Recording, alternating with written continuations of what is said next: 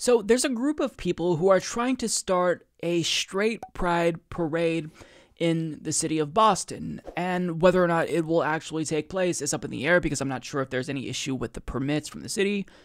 I don't know. But the response to this is absolutely hilarious because it really goes to show you that when we talk about the oppression Olympics, conservatives are the snowflakes that they always speak out against. They're just as snowflakey as these SJWs that they so frequently denounce on college campuses. They're so quick to say, no, you're not the victim. Stop playing the victim. And then they'll go on to play the victim themselves. It's absurd. So Tomi Lahren of Fox News decided to talk about the straight pride parade. And I think like the impression that I got from her is that she thinks we care. I don't care. That being said, do I think that the idea of a straight pride parade is silly? Yes. Because why is a straight pride parade needed?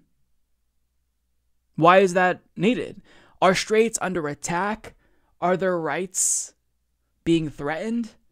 Are there hate crimes against straight people? Do they feel the need to, hide their identities in order to express themselves in a more socially acceptable manner? No. So, I mean, it's silly, but if you want to march, I don't give a shit. I literally could not care less. But Timmy thinks we care.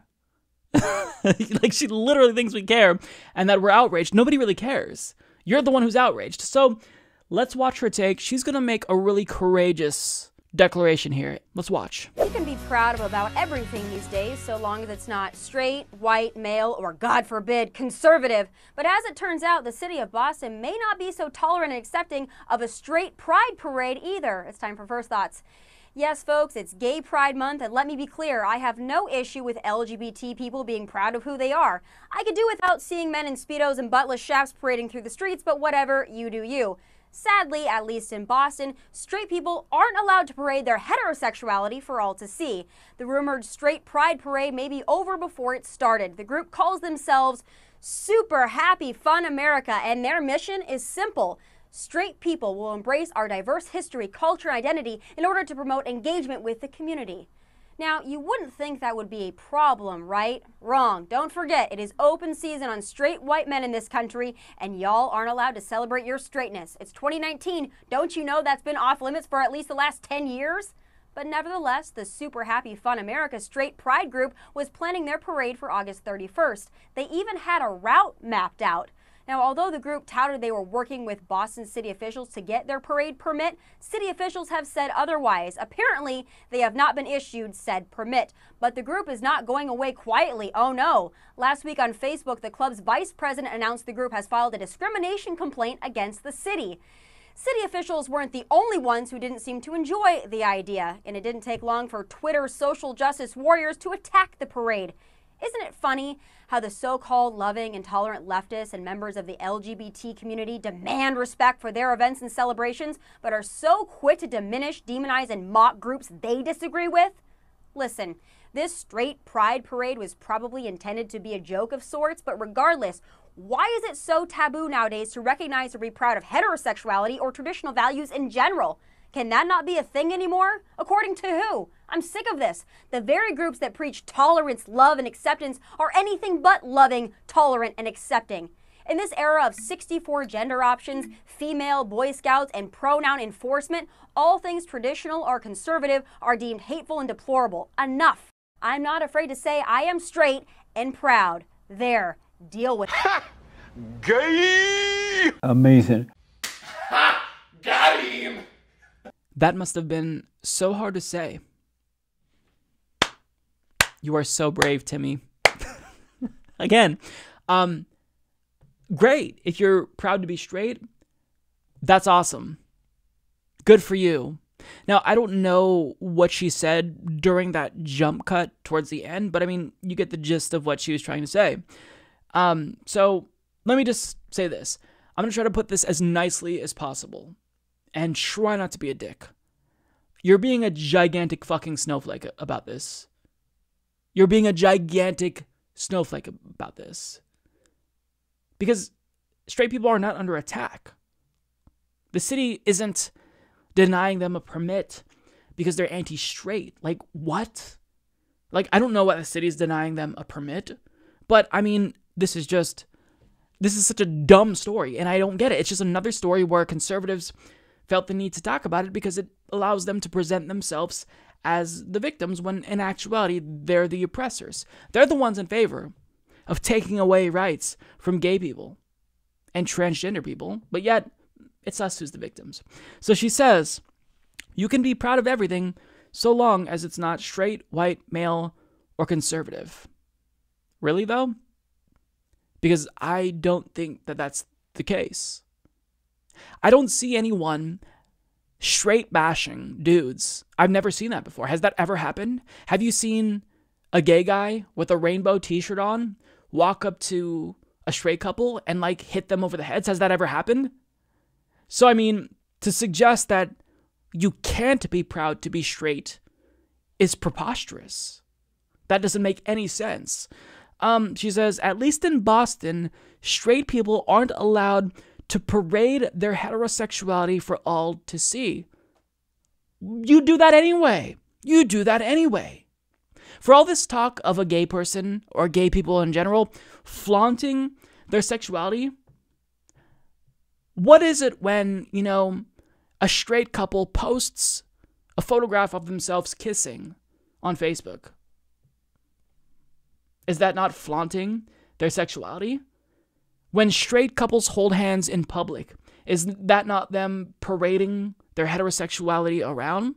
See, it's a double standard. When gay people do it, they're flaunting their sexuality. However, when straight people do it, well, we live in a heteronormative society where straight is normal, so it's not flaunting, it's just the norm. I mean, think of how purposefully obtuse she has to be being right now. Like, I can't believe that she actually believes the bullshit she's saying. I mean, come on.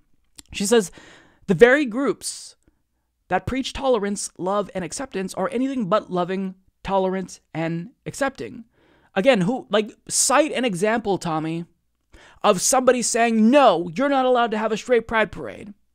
I mean, I think it's silly, but you can have it if you want to. Cite an example. She hasn't cited a single example. She just said, oh, well, the city might not give them the permit. So, I mean, I thought you were against the Oppression Olympics, Tommy. She also says, don't forget it's open season on straight white men in this country, and y'all aren't allowed to celebrate your straightness. Yeah, you are. I mean, what a preposterous thing to say. You're suggesting that straight people are basically under attack, all because what? You want to be the victim? Like, this doesn't make sense. She also says, in this era of 64 gender options, female Boy Scouts, and pronoun enforcement, all things conservative are deemed hateful and deplorable. Enough. She literally doesn't know what she's talking about. What is pronoun enforcement? Just somebody saying, hey, could you maybe call me by the pronouns that I prefer? That's pronoun enforcement? Because there's no law that mandates pronoun enforcement. We're just trying to make that a social norm so trans people feel more accepted. So they don't feel like they're being misrepresented by their peers. Why is that so difficult? Why can't you just accept that somebody wants to use a particular set of pronouns and then shut the fuck up? Why do you have to be a snowflake about it and say, oh, you're using these pronouns that I don't like. Like, you were born male, so I don't want to use female pronouns. Like, you're being a snowflake, Tommy. You're being a fucking snowflake, and you don't even realize it. She says, this is the era of 64 gender options. Female Boy Scouts. Okay, well, cool. Then don't have a gender that's one of those options. Like, this is such a non-issue. Like, the way that people express themselves is what her contention is. You can't have 64 genders or this and that. These are all non-issues. She's trying to distract you from real issues by focusing on these wedge and social issues because she isn't bright enough to actually talk about policy substance. She's not. So what she does is she sticks to, these same themes that conservatives always stick to. Oh, it's the white people who are being oppressed. It's the straight people who are now demonized. They're the new gay people. Listen, for every single SJW you find on a college campus, there's about 1,000 more right-wingers who are actively trying to oppress the rights of vulnerable people, including white people, economically disadvantaged people. It's Republicans who don't believe we should raise the minimum wage. It's Republicans that are taking away health care. It's Republicans that took away net neutrality. It's Republicans that are rolling back trans rights and LGBTQ rights. It's Republicans that are rolling back women's rights. It's Republicans. And the thing is that with what little gains vulnerable communities have made, well, that threatens their social hegemony. So when other people start to get rights, you feel as if you're being oppressed. So they really, really want to be oppressed. They want to participate in the victim Olympics that they often denounce. Why? Because they don't want you to be the victims. They want to be the victims. But in actuality, Republicans are the ones who are hurting people. Now, Democrats are doing it too, but the extent that Republicans are doing it is far worse. So with that being said, I can't watch this and not think, how do people take conservative commentators seriously? I mean, these are the things that they care about. They screech at the top of their lungs about abortion, literally never say a goddamn word about babies that are being murdered in Yemen with our weapons. Never say that. They screech about freedom of speech and how they're being oppressed and censored. Never say anything about teachers, for example, that are fired because they refuse to sign an anti-BDS pledge. These are the biggest snowflakes ever. I'm really glad that she popularized that term because it's very fitting for her, ironically. This is snowflakery. It's just that she doesn't like left-wing snowflakery. But when she does something that is obviously snowflakey, it's fine. Get the fuck out of here. You're a joke. Conservatives are so hacky. They're so hacky. It's just left bad, right good. And that's as complex as their analysis on anything is. I am straight and proud. There. Deal with